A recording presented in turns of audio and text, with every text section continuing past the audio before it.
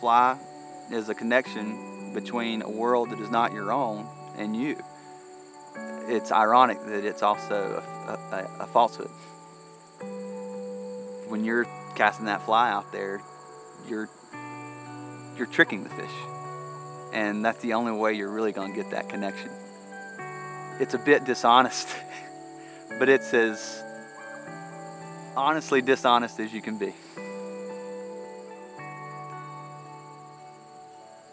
Whenever your time flies, you're thinking about what you're going to do on the river, and you're incorporating materials and design into that fly for what you saw the last time you were there. It exacerbates the obsession. You're creating something that's, I don't want to say it's high art, it's representational, but it's got your own flares and touches on it. Perhaps maybe you start out or tying from a book and following an exact pattern and doing everything just like it says, but eventually you're going to break into your own rhythm, and everything that comes off of your vise is your creation. You're going to put some heart and soul into that. You're going to put a great deal of thought into that, and then you're going to throw it in a tree and lose it. Or you're going to catch a fish on it and destroy it. Or you're going to, it's going to fall out of your box when you open the box up to get it and tumble and go down the river. What you have tied is ephemeral, and what you are trying to represent is ephemeral. The bugs that live in the water, the bugs that hatch off and flap in the tree, the scientific name for some of them, the Latin name is literally ephemerella. They are here for a moment and they're gone.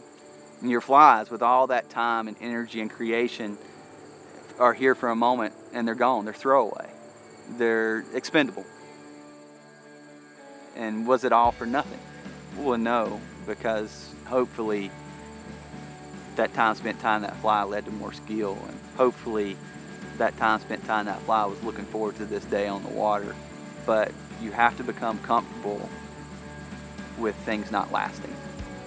You have to become comfortable with the idea that things are going to change. You have to become comfortable with the fact that the river's not going to be the same when you show up, and comfortable with the fact that each time you show up, you're not going to be the same either.